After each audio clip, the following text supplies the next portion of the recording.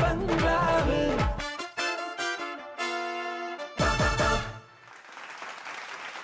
എല്ലാ മാന്യ പ്രേക്ഷകർക്കും മാന്യതയില്ലാത്ത കസേരയിട്ടിരിക്കുന്നവർക്കും ബഡായി ബംഗ്ലാവിലേക്ക് സ്വാഗതം.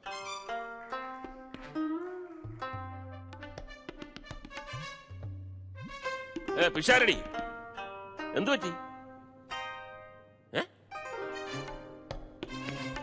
നീ ഇത് എവിടുന്നാ ഇഞ്ചി മേടിച്ചത്? ഇഞ്ചിയോ? ആ, ഇഞ്ചി കടിച്ച ആരേ പോലെ ഉണ്ടല്ലോ. ചിരി വരുന്നില്ല ഏട്ടാ, ഒട്ടും ചിരി വരുന്നില്ല. അല്ല, എന്താ കാര്യം പറ, ഞാനോട് അറിയട്ടെ. ചിരിക്കാൻ പറ്റിയ മൂടൊന്നുമില്ല ഏട്ടാ, ഒന്നും അറിയാത്ത പോലെ ഇരിക്കൊന്നും വേണ്ട. സത്യമായിട്ട് എനിക്കൊന്നും മനസ്സിലാവുന്നില്ല. ഇത് എന്താണെന്നറിയാമോ, ചേട്ടന്റെ ഭാഗത്തുനിന്ന് ഞാനിത് പ്രതീക്ഷിച്ചിട്ടേ ഇല്ല. ചേട്ടൻ ഹൗസ് ഓണർ ആയിരിക്കും, ഞാൻ വാടകയ്ക്ക് താമസിക്കുന്നവനായിരിക്കും. പക്ഷെ എന്റെ ഭാര്യയോട് ചേട്ടൻ ഞാനില്ലാത്ത സമയത്ത് അത് ചോദിക്കാൻ പാടില്ലായിരുന്നു ഏട്ടാ.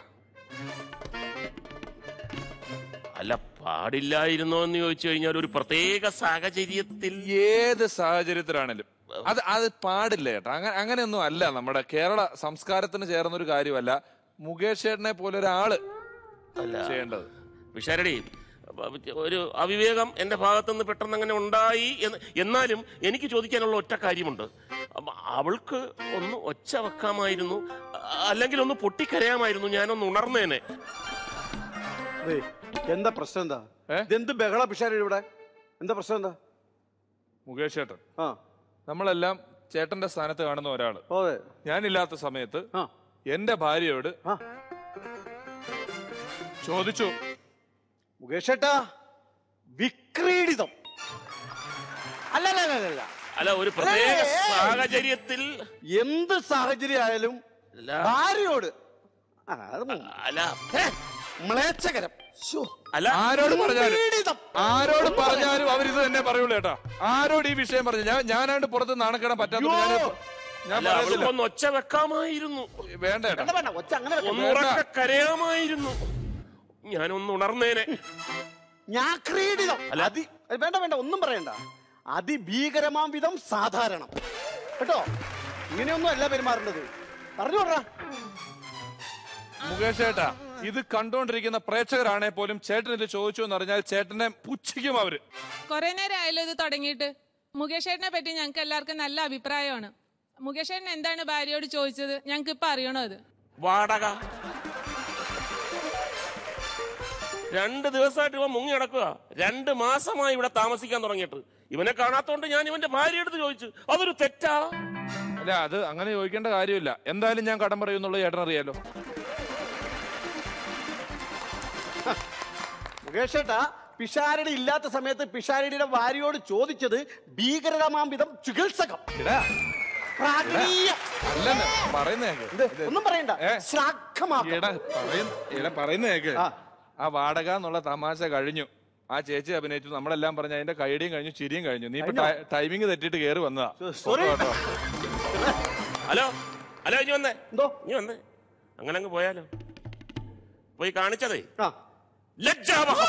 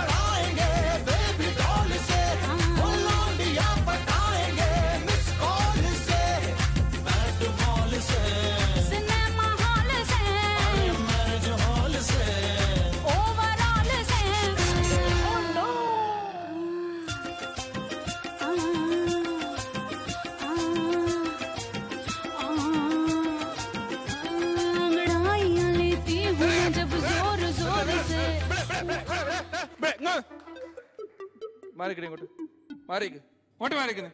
ഇങ്ങൊന്നെ എല്ലാം വന്നേ. ഇവിടെ ഇവിടെ അല്ലേ, ഇവിടെ അല്ലേ. എന്നാ പരിപാടി ഇവിടെ? ഇടവം കർക്കിടകം എന്താടി സംഭവം? അല്ല വേറൊന്നല്ല, ഈ എന്റെ എൻട്രിക്ക് ബാക്കിൽ കുറെ ഡാൻസേഴ്സിനെയൊക്കെ വെച്ച നല്ല പഞ്ചും കിട്ടും, കുറെ മാർക്കും കിട്ടും. ഞാൻ മാർക്കിടാനിരിക്കുമല്ല, ഞാൻ ജഡ്ജും അല്ല. ആ കേട്ടല്ലോ. അപ്പൊ ഈ വക പരിപാടി ഇവിടെ വേണ്ട. ഇത് കോമഡി റിയാലിറ്റി ഷോ അല്ല. ഒരു കാര്യം ചെയ്യ്, എല്ലാരും മേയാൻ പോകോ.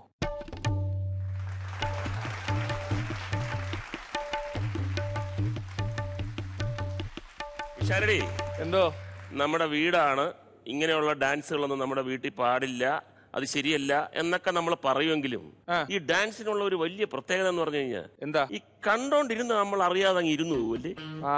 നല്ല രസം കിട്ടിയല്ലേ? പക്ഷേ ഈ ഡാൻസുകാർ ഇങ്ങനെയൊക്കെ ആണെങ്കിലും നല്ല ഡാൻസേഴ്സ് എല്ലാം വലിയ കലാകാരന്മാരാണ്. സിനിമയിലൊക്കെ ഒരുപാട് ഡാൻസേഴ്സ് ഉണ്ട്, സിനിമയിൽ ഒരുപാട് ഡാൻസിങ് സിനിമകൾ വിജയിച്ചിട്ടുണ്ട്. പക്ഷേ നമുക്ക് എപ്പോഴും അങ്ങനെ ഡാൻസുകാരെ അങ്ങോട്ട് വിശ്വസിക്കാൻ പറ്റത്തില്ല സിനിമക്കാർക്ക്. എന്താ പ്രശ്നം? PG വിശ്വംഭരൻ ചേട്ടന്റെ ഷൂട്ടിംഗ് തിരുവനന്തപുരത്ത് ചിത്രാഞ്ജലി സ്റ്റുഡിയോകളൊക്കെ വലിയ സെറ്റൊക്കെ ഇട്ട്, ചേരിയുടെ സെറ്റൊക്കെ ഇട്ടിട്ട് അതിന്റെ സീനെന്ന് പറഞ്ഞു കഴിഞ്ഞാൽ ചേരി കത്തിക്കുകയാണ്. ചേരി ഇങ്ങനെ മുതലാളിയുടെ ആൾക്കാർ ഗുണ്ടകൾ വന്ന് കത്തിക്കുന്നു. കത്തി പടർന്നുകൊണ്ടിരിക്കുമ്പോഴത്തേക്ക് ഒരു പെൺകുട്ടി വന്നിട്ട് ഓടി വരണേ തീ പിടിക്കുന്നേ എന്ന് പറയണം. അപ്പൊ ഡയലോഗുള്ള സീനാണ്. വിശ്വംഭരൻ ചേട്ടൻ പറഞ്ഞു നല്ല ഡയലോഗൊക്കെ ഉള്ളൊരു സീനാണ്, നല്ല കറക്റ്റായിട്ടുള്ളൊരു പെൺകുട്ടിയെ കൊണ്ടുവരും. ഫസ്റ്റ് ഉഗ്രം പാർട്ടി നമ്മുടെ കയ്യിലുണ്ടെന്ന് പറഞ്ഞിട്ട് നേരെ കാട്ടാക്കട കോമളവല്ലിയെ കൊണ്ട് നിർത്തും. വിശ്വംഭരൻ ചേട്ടൻ പറഞ്ഞു വേറൊന്നുമില്ല, ഒരു ഭയം, വിഷമം, നിങ്ങളുടെ വീട് കത്തിപ്പോവുകയാണ്. അപ്പൊ അവിടെ നിന്നിട്ട് ഓടി വരണേ തീ പിടിക്കുന്നേ, നമ്മുടെ വീടുകൾ തീ പിടിക്കുന്നേ എന്ന് പറയണം. അതെല്ലാം ഞാൻ എത്രയോ കണ്ടതാ സാറേ. Sir okay.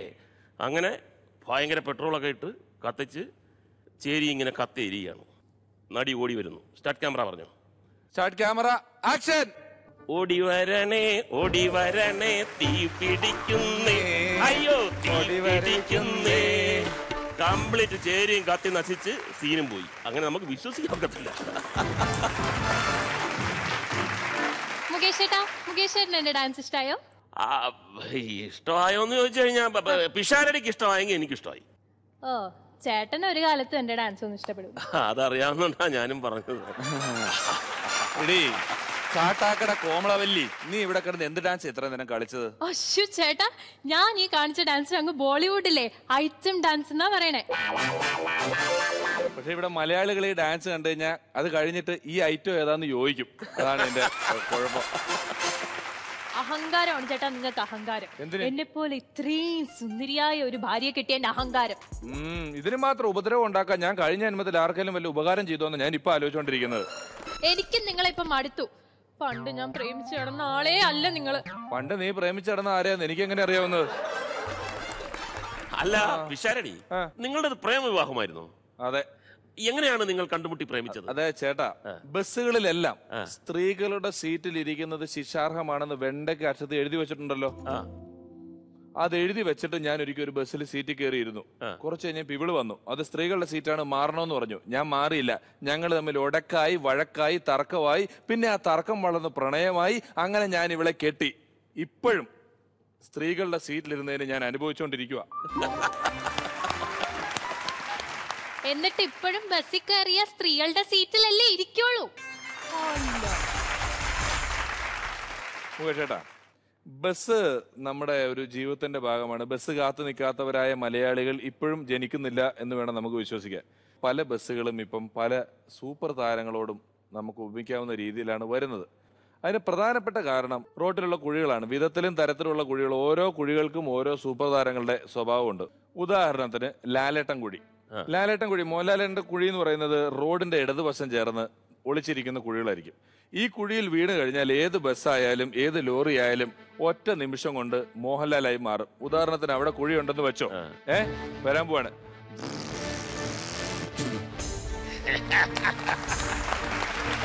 ഇത് വരും.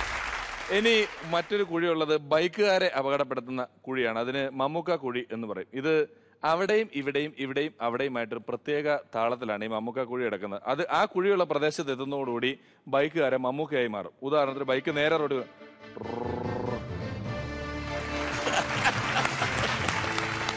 പിന്നെ ഉള്ളത് സുരേഷ് ഗോപി കുഴിയാണ്. ഇതിൽ നമ്മൾ വണ്ടി ഇറക്കണമെന്നോ വണ്ടി ഓടിക്കണമെന്നോ ഒന്നുമില്ല. ദൂരെ നോക്കിയാൽ തന്നെ നമുക്ക് മനസ്സിലാവും. ഒന്നുകിൽ ആ കുഴി നിറച്ച് പുല്ലുണ്ടാവും, അല്ലെ ഷിറ്റെങ്കിലും കുറച്ചെങ്കിലും ഉണ്ടാവും. ചേട്ടാ, നമ്മളെല്ലാം തിരിച്ചറിയുന്നത് നമ്മുടെ പേരാണ് നമ്മുടെ ഐഡന്റിറ്റി. സിനിമയ്ക്ക് പേരിടുന്നതും അതുപോലെ വളരെ പാടുപെട്ടൊരു കാര്യമാണ്. എന്ത് പേരാണ് ഒരു സിനിമയ്ക്ക്? അതിന്റെ കഥയിലെ പല മുഹൂർത്തങ്ങളുണ്ട്, പല സംഭവങ്ങളുണ്ട്. ഇതിൽ എന്ത് കാര്യം വെച്ചായിരിക്കണം ഒരു സിനിമയ്ക്ക് പേരിടേണ്ടതെന്നുള്ളത് ഓരോ സംവിധായകനും ഒരുപാട് ചിന്തിക്കുന്ന ഒരു കാര്യമാണ്. പല രാജ്യങ്ങളുടെ പേര് സിനിമ വന്നിട്ടുണ്ട്. ഈ അടുത്ത കാലത്തായിട്ട് സിനിമാ പേരിനോടൊപ്പം ഒരു സ്ഥലപ്പേര് വരികയും ഈ സ്ഥലത്തിന്റെ പേര് കേട്ടതോടുകൂടി പ്രേക്ഷകരെല്ലാം ഒരല്പം കൗതുകത്തോടുകൂടി ഈ സിനിമ കാണണം, ഇതിലെന്തോ ഉണ്ടെന്ന് ചിന്തിക്കത്തക്ക രീതിയിലുള്ള പേരുമായി ഒരു സിനിമ എത്തി. ആ സിനിമയാണ് എസ്കേപ്പ് ഫ്രം ഉഗാണ്ട.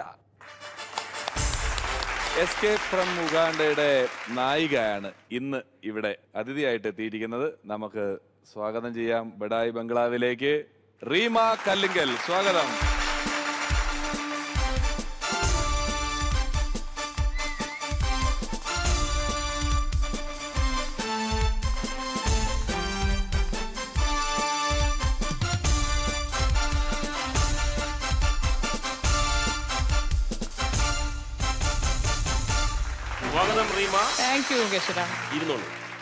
ഞാൻ വളരെ സന്തോഷവാനാണ് മുകേഷ് ചേട്ടാ. കാരണം എന്താന്ന് വെച്ച് കഴിഞ്ഞാൽ ഇവിടെ ഐശ്വര്യ റായ്ക്ക് സുസ്മിത സെന്നിൽ ഉണ്ടായ മോളാണ് ഞാൻ എന്ന് അഹങ്കരിക്കുന്ന ഒരു ഭാര്യയുണ്ട് എനിക്ക്. അവൾക്കെതിരെ എനിക്ക് ഇറക്കാൻ പറ്റിയ ഒരു തുറുപ്പീട്ടുമായിട്ടാണ് ഞാൻ ഇന്ന് ഇവിടെ ഇരിക്കുന്നത്. അതാണ് റീമ കല്ലിങ്കൽ. റീമ കല്ലിങ്കലിനോടാണ് ചോദ്യം. മലയാള സിനിമയിൽ ഇതുവരെ വന്നിട്ടുള്ള നടിമാരിൽ റീമ കല്ലിങ്കലിന് മാത്രം ഒരു പ്രത്യേകതയുണ്ട്. അത് റീമ കല്ലിങ്കലിന്റെ മാത്രം പ്രത്യേകതയാണ്. എന്താണത്? ഞാൻ തന്നെ പറയണോ? പിന്നെ കണ്ടോ, എനിക്ക് അങ്ങനെ പ്രത്യേകിച്ച് അങ്ങനെ വലിയ പ്രത്യേകത ഉണ്ടല്ലോ. അതുകൊണ്ടാണല്ലോ പ്രത്യേകത ഉണ്ടെന്ന് ഞാൻ പറഞ്ഞത്. ചേട്ടൻ തന്നെ പറയൂ. അല്ല, അങ്ങനെ പറയരുത്. അന്ന് ചിന്തിക്കൂ. പെട്ടെന്ന് തോറ്റു കൊടുക്കാൻ എല്ലാവർക്കും. ഞാൻ വളരെ വിനയം ഉള്ള കൂട്ടത്തിലാണ്. എനിക്ക് എന്നെ തന്നെ പൊക്കി പറയുന്നത് ഇഷ്ടമല്ല. അത് നല്ല ഗുണമാണെന്ന് ആര് പറഞ്ഞു? താഴ്ത്തി പറയാൻ എനിക്ക് തീരെ താല്പര്യമില്ല. ഒരു പ്രത്യേകത. ഞാൻ ഈ ചോദ്യം പുറത്തേക്ക് വിടണോ? മുകേഷ് എന്ന് പറയാമോ? ആദ്യമായിട്ടാണ് ഒരു നായിക ഇത്തരത്തിലുള്ള, മറ്റേതെല്ലാം വളരെ ഷോർട്ട് ആൻഡ് സ്വീറ്റ്, ഇങ്ങനെ ഒരു റീമ കല്ലിങ്കൽ എന്നുള്ള ഒരു പേര് ഒരു ഗ്ലാമർ ഹീറോയിന് ഒരിക്കലും ഇടാൻ മടിക്കുന്ന ഒരു പേരാണ്. പക്ഷെ ധൈര്യസമേതം ഞാൻ ഇതാണ്, എന്നെ അത് വെച്ച് ഇഷ്ടപ്പെട്ടാ മതി. അത് മാറ്റാൻ പറ്റില്ലല്ലോ നമുക്ക്. മുകേഷ് പറഞ്ഞ ഉത്തരം ശരിയാണ്. തന്നേ തീരൂ, തന്നേ തീരൂ, തന്നേ തീരൂ, തന്നേ തീരൂ, അവകാശങ്ങൾ തന്നേ തീരൂ.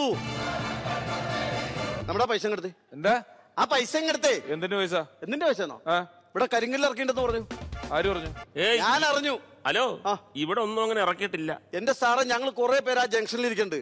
ഇതുപോലെ ഇത്ര രഹസ്യമായിട്ട് കരിങ്കല്ല് കൊണ്ട് ഇറക്കിയത് ഞാൻ അറിഞ്ഞില്ല. അത് സാറാ കാശും കിട്ടുന്നു. അതിന്റെ നോക്കൂലി മേടിക്കാൻ വേണ്ടി വന്നല്ലേ, പണിയെടുക്കാതെ. കളിയാക്കല്ലേ, നോക്കുകൂലി എന്ന് പറഞ്ഞ് കളിയാക്കരുത്. പിന്നെ നമ്മൾ നോക്കൂലി ഒന്നും വാങ്ങാറില്ല.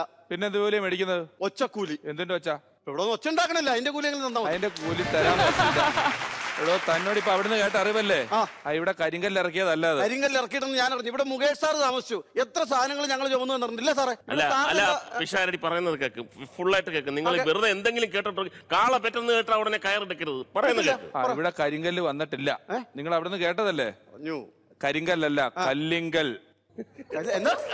കല്ലിങ്കൽ. പൊന്നു സാറേ, ചെങ്കല്ലായാലും കരിങ്കല്ലായാലും കല്ലിങ്കൽ. റീമ കല്ലിങ്കൽ സിനിമാ നടി വന്നിരിക്കുകയാണ്. സിനിമാ നടി വന്നിരിക്കുക. സിനിമയൊക്കെ ഉണ്ട് പുള്ളിക്കാരി. ജോലിയെ കഴിഞ്ഞ് പോകാറ് സിനിമ കാണാറില്ല കേട്ടോ. എന്തായാലും നമ്മുടെ പൈസ ആ പൈസ കന്നേക്ക് സാറേ. അല്ല, റീമ കല്ലിങ്കൽ ആരാന്നൊന്ന് പറഞ്ഞുകൂട്. അല്ല സാർ, ആ പൈസ തന്നേക്ക്, നമ്മളൊന്ന് പോയിക്കോ. താൻ 22 ഫീമെയിൽ കോട്ടയം കണ്ടോ? അതിന്റെ ക്ലൈമാക്സ് ഒന്ന് പറഞ്ഞുകൊണ്ട് ചെവിയിൽ.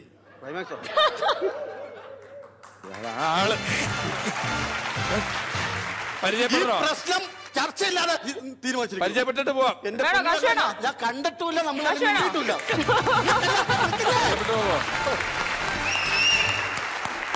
അപ്പൊ അവൻ അതിന്റെ കൂലി മേടിക്കാതെ പോയി. ഒരു കാര്യം ചെയ്യാം, നമുക്ക് ഉഗാണ്ടയെ കുറിച്ച് ഇവർക്ക് എന്താ ചോദിക്കാനുള്ളത്, റീമയോട് എന്താ ചോദിക്കാനുള്ളത് കേൾക്കാം. ചോദിച്ചോളൂ. ആർക്കാണ്?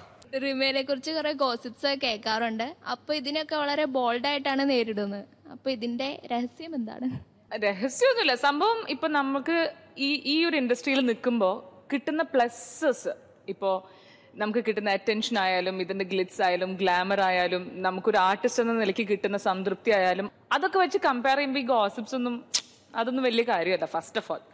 പിന്നെ സെക്കൻഡ് ഓഫ് ഓൾ, നമ്മൾ ഈ ഇൻഡസ്ട്രിയിൽ നിൽക്കുമ്പോൾ നമ്മളെക്കുറിച്ച് ഗോസിപ്സ് വന്നില്ലെങ്കിലാണ് നമ്മൾ ഭയക്കേണ്ടത്. അതായത് നമ്മളെക്കുറിച്ച് ആർക്കും വലിയ താല്പര്യമൊന്നുമില്ല, സംസാരിക്കാൻ വലിയ കാര്യങ്ങളൊന്നും ഇല്ല എന്ന് നമ്മൾ മനസ്സിലാക്കേണ്ടത്. ഗോസിപ്സ് ഉണ്ടാവണം, അതാണ് അതിന്റെ ശരി. ഇപ്പൊ മോളുടെ പേരെന്താ? മേഘ. മേഘ. എന്ത് ചെയ്യുന്നു? ഏവിയേഷൻ സ്റ്റുഡന്റാ. എന്തോ? Aviation student. Aviation student. ആ കോട്ട കിട്ടി ഇരുന്നിട്ടെ എന്താ അല്ലേ? ശരിക്കും നമ്മൾ ഇങ്ങനെ വല്ല പൈപ്പിന്റെ വീട്ടിലൊക്കെ നിന്ന് പെണ്ണുങ്ങളെ പറയില്ലേ പുള്ളിക്കാരത്തിനെ കുറിച്ച് അത് കേൾക്കുന്നുണ്ടെന്നൊക്കെ. നല്ല കോട്ടൊക്കെ ഇരുന്ന് നല്ല ഒന്നാം തരം ഒരു ഗോസിപ്പ്. പെട്ടെന്ന് നാളെ സുപ്രഭാതത്തിൽ മേഘ ഉറങ്ങി എണീക്കുമ്പോൾ കേൾക്കുകയാണ്, മേഘയുടെ കൂട്ടുകാരി പറയാണ്, അല്ലെങ്കിൽ നാളത്തെ പത്രത്തിന്റെ ഫ്രണ്ട് പേജിൽ വരികയാണ്, മേഘയും അമീർ ഖാനും പ്രണയത്തിൽ. ഇതിനെ മേഘ എങ്ങനെ നേരിടും? അമീർ ഖാന്റെ കാര്യം വിട്, പുള്ളി അനുഭവിക്കും. പക്ഷെ ഇത് എങ്ങനെ നേരിടും?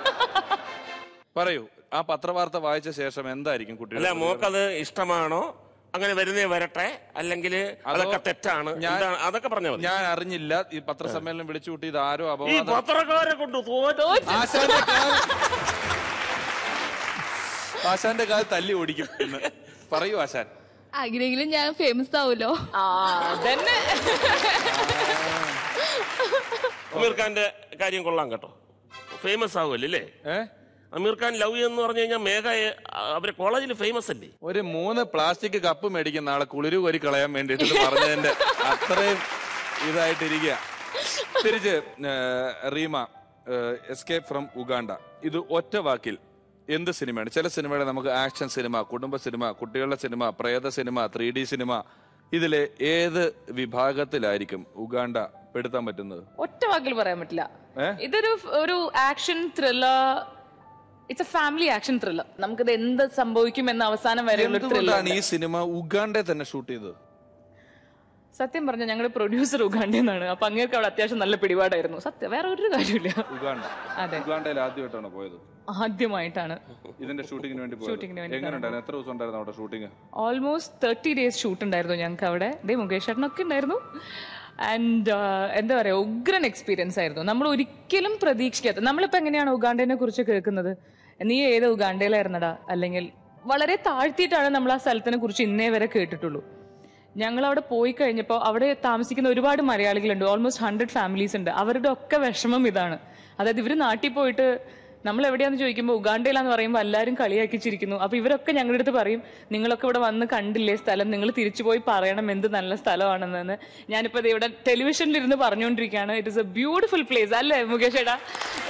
ശരിക്കും പറഞ്ഞതിനകത്ത് വളരെ സത്യമുണ്ട്. കാര്യം ഞാൻ അതിനു മുമ്പ് അഭിനയിച്ചുകൊണ്ടിരുന്ന ആ പടത്തിന്റെ അവരുടെ അടുത്ത് പറഞ്ഞ, എനിക്ക് എത്രയും പെട്ടെന്ന് തീരണം, എനിക്ക് അടുത്ത സിനിമയ്ക്ക് പോകാനുള്ളതാണ്. എവിടെയാണ്? ഉഗാണ്ട.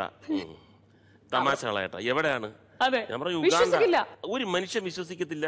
ഫ്ലൈറ്റിൽ അങ്ങോട്ട് പോകുമ്പോഴത്തേക്ക് ആൾക്കാർ ചോദിക്കുക, എവിടാ ഷൂട്ടിങ്? ലണ്ടനിലാണോ? അല്ല, ഉഗാണ്ട. സാറേ അങ്ങനെ അങ്ങ് കളിയാക്കല്ലേ. നമ്മൾ കാര്യം പറഞ്ഞാൽ പോലും അത് കളിയാക്കുന്ന തരത്തില് അങ്ങനത്തെ ഒരു എക്സ്പീരിയൻസ് ആയിരുന്നു. ഇതിന് മാത്രം ചീത്തപ്പേര് വരാൻ ഉഗാണ്ട എന്ത് തെറ്റ് ചെയ്തു? സത്യം. അപ്പൊ ഈ ന്യൂ ജനറേഷന്റെ അല്ലെങ്കിൽ ഇപ്പോഴുള്ള നായികമാരെ റെപ്രസെന്റ് ചെയ്യുന്ന ഒരാളെന്ന നിലയിൽ, അപ്പം എൻ്റെ ഒരു അനുഭവത്തിന്റെ ഇതിൽ കുറെ കൊല്ലമായിട്ട് ഞാൻ 32 കൊല്ലമായി ഞാൻ വന്നിട്ട് ഒരു സിനിമ, നായികയുടെ പേര് ഞാൻ പറയുന്നില്ല, ആറ്റിറ്റ്യൂഡിനെ പറ്റി ഞാൻ പറയാണ്. ഒരു സിനിമയിലെ നായികയായിട്ടുള്ള ഒരു പെൺകുട്ടി, ഞാൻ ആ കുട്ടിയുടെ ബ്രദറായിട്ട് അഭിനയിക്കുകയാണ്. എനിക്ക് 2 സഹോദരിമാരാണ്. 2 സഹോദരിമാർ, ഒരാളുടെ കല്യാണം കഴിഞ്ഞു, ഈ കുട്ടിയുടെ കല്യാണം കഴിയാൻ പോവുകയാണ്. ഞാൻ ഒരു ലൈബ്രറിയിൽ ജോലി ചെയ്യുന്ന ആളാണ്. അപ്പോൾ ഈ കുട്ടി ലൈബ്രറിയിൽ വരുന്നു. അപ്പോൾ ഞാൻ പറയുന്നു, മൂത്തവളുടെ കല്യാണം നടത്തി, നിന്റെയും കൂടെ കല്യാണം നടത്തിയാൽ എൻ്റെ ഭാരം ഒഴിഞ്ഞു. അപ്പോൾ ഈ കുട്ടിയുടെ കണ്ണു നിറയുന്നു. ഞാൻ ഇറങ്ങി വന്ന്, എന്തിനാണ് നീ കരയുന്നത്? അപ്പോൾ ഞാനൊരു ഭാരമാണോ? ഞാൻ പെട്ടെന്ന് ഈ കുട്ടിയെ പൊക്കിയെടുക്കുന്നു. അതെ, 55 കിലോ. ഓടി ഇതിന്റെ പാട്ടിന്. ഇതാണ് സീൻ. അപ്പോൾ എല്ലാ ഷോട്ടുകളും എടുത്തു കഴിഞ്ഞു. ഇനി ഞാൻ പൊക്കുന്ന ഭാഗം മാത്രം എടുത്താൽ മതി. അപ്പോൾ ആ ഷോട്ട് ഇങ്ങനെ വെച്ച് കഴിഞ്ഞപ്പോഴത്തേക്ക് ഈ കുട്ടി എന്നോട് പറഞ്ഞു, പൊക്കാൻ പറ്റില്ല എന്ന് പറഞ്ഞു. ഞാൻ പറഞ്ഞു, ഈസി ആയിട്ട് ഞാൻ പൊക്കി തരാം. അയ്യോ, ഇയാള് നരുന്ന് പോലുള്ള പുല്ല് പോലെ ഞാൻ പൊക്കാം, ഇതിനെക്കാട്ടിയും വലിയ ആൾക്കാരെ ഞങ്ങൾ പൊക്കിയിരിക്കുന്നു. അതല്ല, പൊക്കാൻ പറ്റില്ല. ഞാൻ പറഞ്ഞു, അയ്യോ, റിഹേഴ്സലിന് അറിയാമല്ലോ, പൊക്കാൻ പറ്റില്ല. അപ്പോഴാണ് ഡയറക്ടർ എന്ന് പറയുന്നത്, എടാ നിനക്ക് പൊക്കാൻ പറ്റില്ലെന്നല്ല, അവൾ പൊക്കാൻ സമ്മതിക്കില്ല എന്നാണ് പറഞ്ഞത്. അപ്പൊ ഞാൻ പറഞ്ഞു അതൊക്കെ പറഞ്ഞില്ലായിരുന്നോ കഥ? പറഞ്ഞതാണ്. അപ്പൊ കഴിഞ്ഞ ആഴ്ച മുതൽ ഈ കുട്ടി ഒരാളിനെ പ്രേമിക്കുന്നു. അവൻ പറഞ്ഞു പൊക്കുന്ന സീൻ മാത്രം പാടില്ല എന്ന് പറഞ്ഞു. അങ്ങനെ വന്നിരിക്കുകയാണ്. ഞാൻ പറഞ്ഞു വരുന്ന കഥ, ഇതിനെ ഈ നായിക അനുകൂലിക്കുന്നോ പ്രതികൂലിക്കുന്നോ? ഒബ്വിയസ്ലി നമ്മളൊരു മൂവി കമ്മിറ്റ് ചെയ്യുമ്പോൾ നമ്മൾ അതിന്റെ ഫുൾ സ്ക്രിപ്റ്റ് കേട്ടിട്ടാണ് നമ്മൾ കമ്മിറ്റ് ചെയ്യുന്നത്. നമ്മൾക്ക് എന്തൊക്കെ സീൻസ് വരും, എന്തൊക്കെ ഇത്, അത് കേട്ട് നമ്മൾ കമ്മിറ്റ് ചെയ്ത് കഴിഞ്ഞിട്ട് പിന്നെ സെറ്റിൽ വന്നിട്ട് ഷൂട്ടിംഗ് മുടക്കുന്നത് ഞാൻ പ്രതികൂലിക്കുന്നു. I mean definitely പ്രതികൂലിക്കുന്നു. ശരി, അതിനു മുമ്പ് തന്നെ ഒരു സഹോദരൻ സഹോദരിയെ ഇത്രയും സെന്റിമെന്റലായിട്ടുള്ള ഒരു ഭാഗം അഭിനയിക്കുന്ന, അത് എല്ലാവരും ഭയങ്കര ഷോ എന്ന് പറയുന്ന ഒരു ഭാഗം, ആ പൊക്കുന്ന രംഗം പറ്റില്ല അങ്ങനെ പറഞ്ഞ് ആ ക്യാരക്ടർ വേണ്ടെന്ന് പറയുമോ? ഞാൻ പറയില്ല. അല്ല, ഞാൻ ചുമ്മാ ആറ്റിറ്റ്യൂഡ് അറിയാൻ വേണ്ടി നോക്കുകയാണ്. നമ്മൾ അങ്ങനെ ഒരു സീൻ വന്നു കഴിഞ്ഞാൽ ഇവര് സിനിമയോടുള്ള കമ്മിറ്റ്മെന്റ് കൊണ്ട് ഇത് പറഞ്ഞ സമയത്ത് മറ്റേ കാമുകം പറയാണ് സിനിമ വേണോ ഞാൻ വേണോ എന്ന് ചോദിച്ചാൽ എന്ത് ചെയ്യും? അങ്ങനെ ഒരു കാമുകനെ ഞാൻ ആദ്യം കാമുകനാക്കില്ലല്ലോ. ആക്കില്ല. അവൻ ആയിക്കഴിഞ്ഞില്ല. അല്ല, അപ്പൊ റീമ കല്ലിങ്കല് എല്ലാം കൊണ്ടും ഒരു കുഴപ്പവുമില്ല. സിനിമാ നിർമ്മാതാവായ സിനിമ ഇടയ്ക്കിടയ്ക്ക് നിർമ്മിക്കുന്ന മുകേഷ് ചേട്ടൻ അടുത്ത സിനിമയിൽ റീമ പറയുന്ന പേയ്മെന്റ് കൊടുത്ത് ഇതുപോലൊരു വേഷം റീമയ്ക്ക് കൊടുക്കില്ലേ? തീർച്ചയായിട്ടും. അതെ, തീർച്ചയായിട്ടും. ഞങ്ങളൊക്കെ ഇവിടെ തന്നെ ഉണ്ട്. ഈ എപ്പിസോഡിന്റെ ഒരു കോപ്പി എനിക്ക് വേണേ. നമ്മള് സെറ്റിൽമെന്റ് ഒക്കെ ലാസ്റ്റ് അല്ലേ?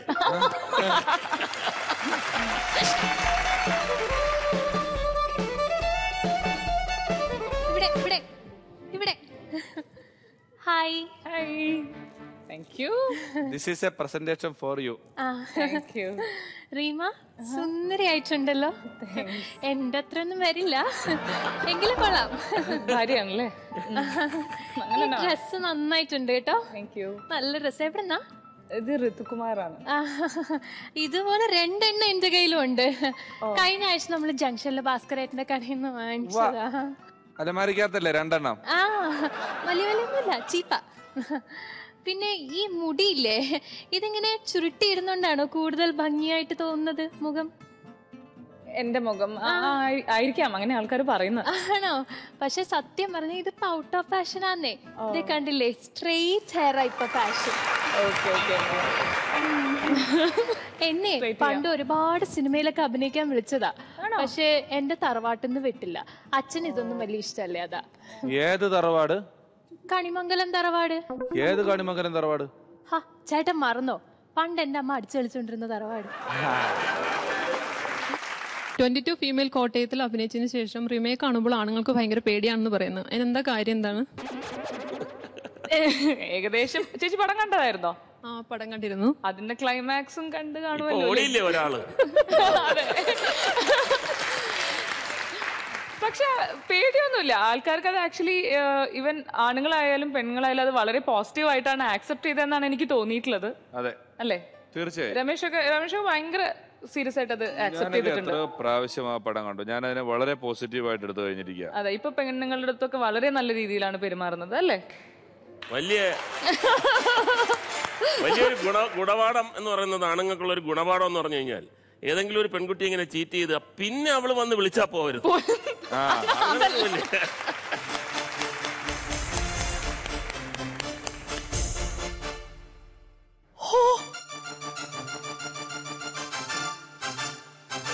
Rima Kallingal? Yeah. Oh my God. No. Mukesh and Rima Kallingal. Oh, so. You are so beautiful. Thank you. You are so lovely. മലയാള സിനിമയിൽ ഇത്രയും അധികം സൗന്ദര്യമുള്ള ഒരു നടിയെ ഞാൻ കണ്ടിട്ടേയില്ല. റീമയുടെ സൗന്ദര്യം ഏതിനാന്നറിയോ? റീമയുടെ കണ്ണുകളിൽ. You know what? You are a Mexican beauty. A beauty queen. എന്നെ അറിയോ? അത് മാത്രല്ല, നമ്മളെ ഇതിനു മുമ്പ് കണ്ടിട്ടുണ്ട്. അതിന്റെ വോഡാഫോൺ തകതിമി ഡാൻസ് ഞാൻ പങ്കെടുത്തിട്ടുണ്ടായിരുന്നു. തോറ്റു കുഴപ്പമില്ല. തോറ്റ് ഞാൻ. പിന്നെ മിസ് കേരള മത്സരം, അതിലും ഞാനുണ്ടായിരുന്നു. പക്ഷെ അതിലും തോറ്റു. പക്ഷെ ഇന്ന് ഞാൻ റീമയെ ചാലഞ്ച് ചെയ്യുകയാണ്. For a song and dance. Come on, put the kappas on. രമേശേട്ടാ അല്ല നിങ്ങള് രണ്ടുപേരും ഞാനില്ല. ഓ ഗോഡ്.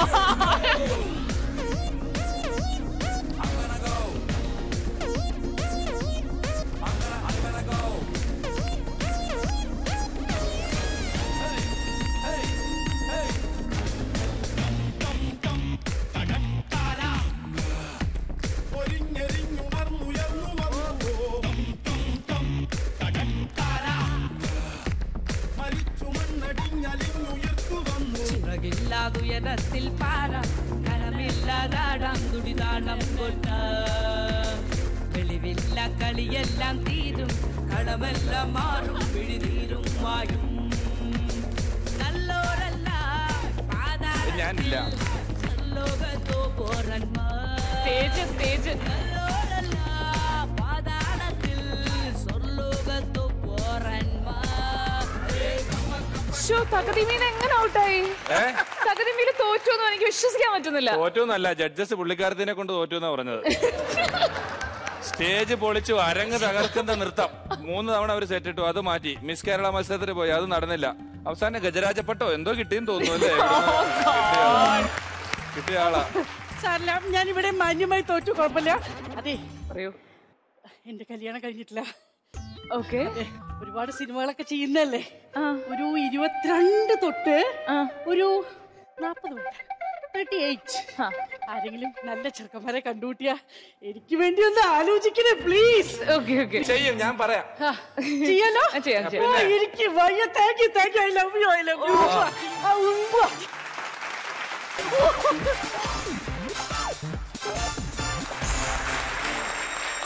അമ്മായിക്കേ കുഞ്ഞു പിള്ളേരുടെ മനസ്സാ, ചാവുട്ടിയെടുത്ത് മുറ്റത്തേക്ക് ഇടാൻ തോന്നും ചില സമയത്ത് പെരുമാറ്റം കണ്ടു കഴിഞ്ഞാൽ. മുകേഷ് ചേട്ടാ, അമ്മായി പോയി, ഇനി 2 പേര് വരാനുണ്ട്.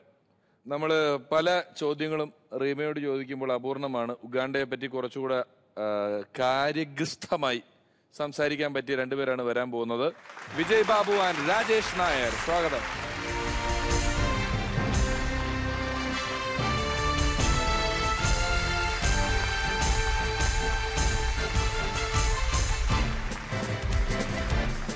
വെൽക്കം രാജേഷ്. വെൽക്കം വിജയ് ബാബു.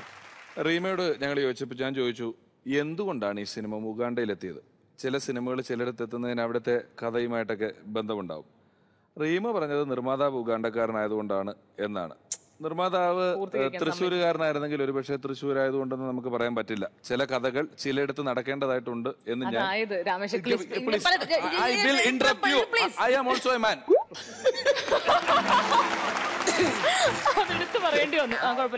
മലയാളികൾക്ക് വളരെ നൊട്ടോറിയസ് ആണ് യുഗാണ്ട. ശരിക്കും ആ സ്ഥലം അങ്ങനെ അല്ലെങ്കിൽ പോലും നമ്മൾ കേട്ട് അറിഞ്ഞു വരുന്നത് വളരെ ഭയാനകമായിട്ടുള്ളൊരു സ്ഥലം.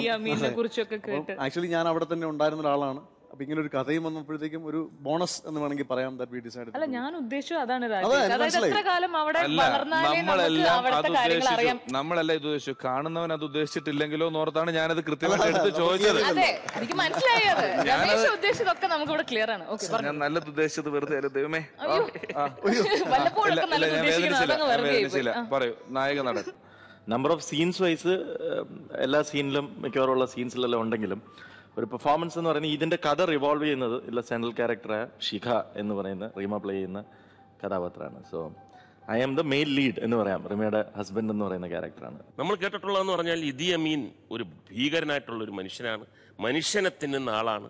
ഇങ്ങനെ ഫ്രിഡ്ജിനകത്തൊക്കെ ഇങ്ങനെ കട്ട് ചെയ്തിട്ട് മനുഷ്യ മാംസം വെച്ചിട്ട് എടുത്ത് കഴിക്കുന്ന ആളാണ്. പക്ഷെ അവിടെ ചെന്നപ്പോഴാണ് അദ്ദേഹം ലോകം കണ്ടതിൽ ഏറ്റവും വലിയൊരു കാമുകനാണ്.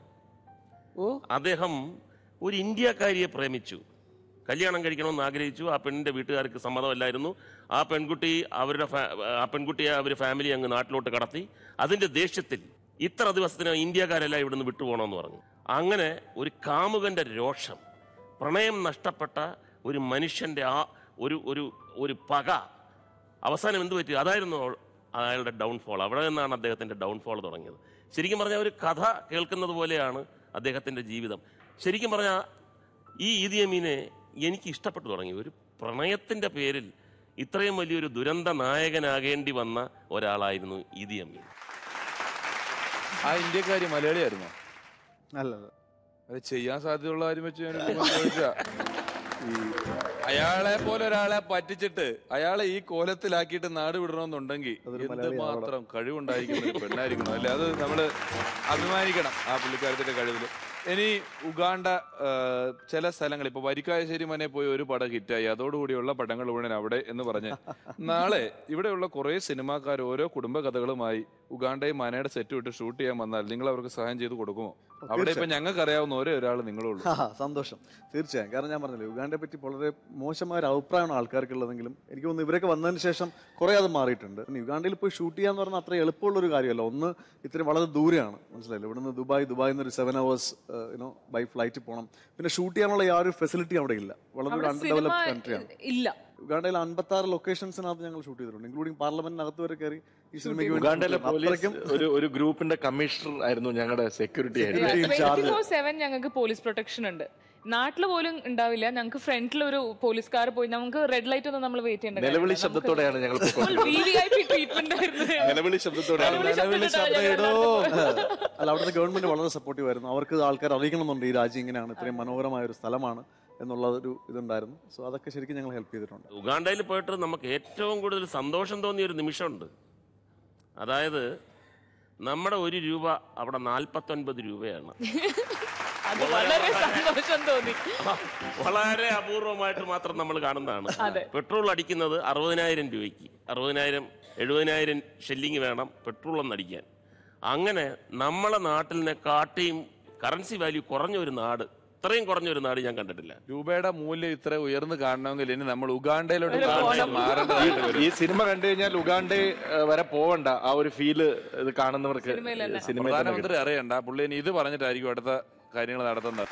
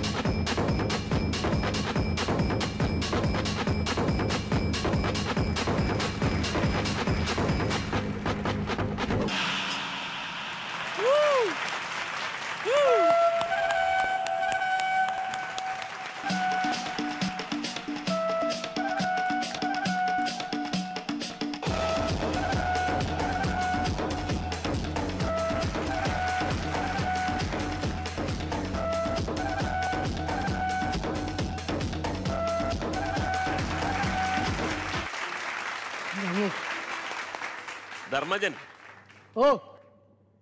സത്യസന്ധമായി ഞാൻ പറയാണ്, ഇത്രയും എപ്പിസോഡില് ധർമ്മജൻ ഈ ബഡായ് ബംഗ്ലാവിൽ വന്നെങ്കിലും ഇന്നാണ് ധർമ്മജൻ ആരാണ് എന്ന് ജനത്തിന് മുമ്പിൽ ധർമ്മന് കാണിച്ചു. അവസാന നിമിഷം വരെ ഞാൻ ശരിക്കും പറഞ്ഞ ഈ രാജേഷിന്റെ കൂടെ അവിടുന്ന് വന്ന ഉഗാണ്ടയിൽ നിന്ന് വന്ന ഏതോ ഒരു ആഫ്രിക്കക്കാരനാണെന്നാണ് ഞാൻ വിചാരിച്ചത്. അത്ര ഒറിജിനാലിറ്റി ആയിട്ട് ഒരു ഈ ബഡായ് ബംഗ്ലാവിന് ഒരു ആഫ്രിക്കൻ തൂവൽ. സത്യം പറഞ്ഞാല് നമ്മുടെ തിരുവനന്തപുരത്ത് മൃഗശാലയിലൊക്കെ പോകുമ്പോ ഈ പക്ഷികളുടെ കൂട്ടിൽ പേരറിയാത്ത ചില കിളി മൂലക്കിരിപ്പുണ്ടാവും. അതിന്റെ ഒരു മുഖച്ഛായയും രൂപവും അവന് കൃത്യമായിട്ട്. ധർമ്മ, ഇതിപ്പോ നമ്മുടെ സ്കൂൾ യുവനോത്സവത്തിലെ വേടന്റെ വേഷം കെട്ടിയ പോലെ ഉണ്ട്.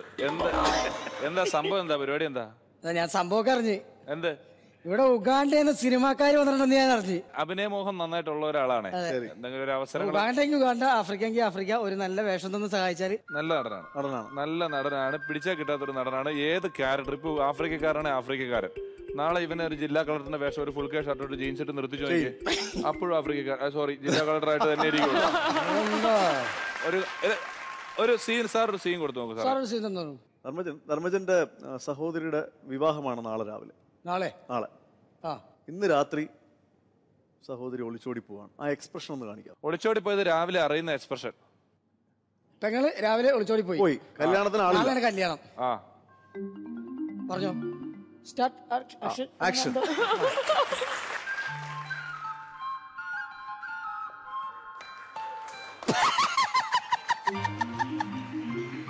പെങ്ങൾ വിളിച്ചോടി പോയാൽ നല്ല ലാഭമല്ലേ സാറേ? അത്ര കാശ് ലാഭമില്ലേ? ഉഗാണ്ടയിൽ എങ്ങനെയാണെന്ന് അറിയാൻ പറ്റില്ല, ഇവിടെ ഇങ്ങനെയാണ്. ആണല്ലേ?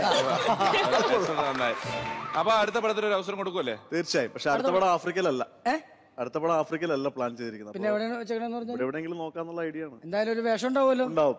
ഓക്കെ, താങ്ക് യു സാറേ. പൊക്കോട്ടെ, അഡ്രസ് ഒന്ന് കുറിച്ച് ഞാൻ കൊടുത്തോളാം. ഇവര് വരും, ഇവിടെ ബഡായി ബംഗ്ലാവ് വരും. ശരി, പറഞ്ഞു മേടിച്ചുതരാം കേട്ടാ. എസ്കേപ്പ് ഫ്രം ഉഗാണ്ട ബഡായി ബംഗ്ലാവിൽ ബഡായി ബംഗ്ലാവിന്റെ പ്രേക്ഷകർക്ക് കുറെ സന്തോഷം നൽകി. ഒരുപാട് നന്ദി. മുകേഷ് ചേട്ടാ വരൂ.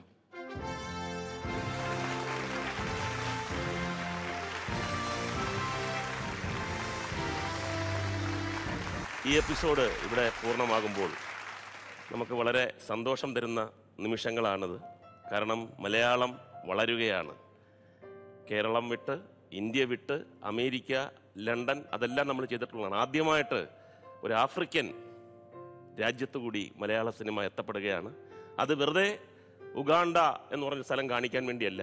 ഉഗാണ്ടയിൽ മാത്രം ഷൂട്ട് ചെയ്താലേ ആ സിനിമ നന്നാകൂ, ആ സിനിമ വിശ്വാസയോഗ്യമാകൂ എന്നുള്ളൊരു അറിവാണ് നമ്മൾ മലയാളികളെ അവിടെ കൊണ്ടെത്തിച്ചത്.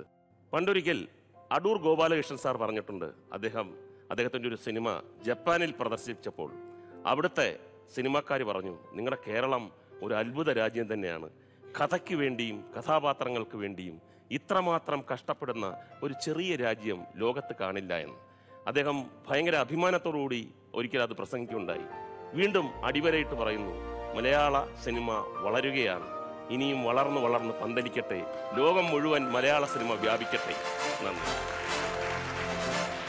കമലഹാസൻ ഇന്ത്യൻ ഫിലിം ആക്ടേഴ്സിനെ കുറിച്ച് എന്താണ് അഭിപ്രായം? ഹോളിവുഡിൽ നിന്നും ലൂയി ബിനോവൽ എന്ന് പറയുന്ന ഒരു സ്ക്രിപ്റ്റ് റൈറ്റർ വന്നിരുന്നു. ഈ 19 സ്ക്രിപ്റ്റ് ഹോളിവുഡിൽ ചെയ്ത ആളാണ്. ദൈവമേ, ദാ പിന്നെയും പൂക്കാലം വന്നു. അതെ, അവിടെ ഒരു ചില്ല ഇരിപ്പുണ്ട്, അങ്ങോട്ട് ചേക്കേറ്, അവനൊരു പാഠം പഠിപ്പിക്കണം. ഞാൻ കത്തിച്ച മെഴുകുതിരികളൊന്നും വേസ്റ്റ് ആയില്ലല്ലോ. Thank you. പക്ഷെ ഞാൻ കത്തിച്ച മെഴുകുതിരി എല്ലാം വേസ്റ്റ് ആയി പോയി. എനിക്കിപ്പ അറിയണം, സത്യം പറ, ആരായി സിമി? സിമി ദേ ഈ കിടന്ന് വിളിക്കണം സിമി. എടി അത് സിമി എന്നല്ല, സിം 1 എഴുതി കാണിച്ചോണ്ടിരിക്കുന്നത്. ഇടിമിന്നലേറ്റ് 5 പേര് വെന്ത് മരിച്ചു. എന്തൊക്കെയുണ്ട് വിശേഷങ്ങള്? സുഖം. ഞാൻ കഴിക്കാറില്ല അങ്ങനെ. കഴിക്കാറുണ്ടെന്നല്ലേ ചോദിച്ചത്? പക്രു എന്തെന്ന്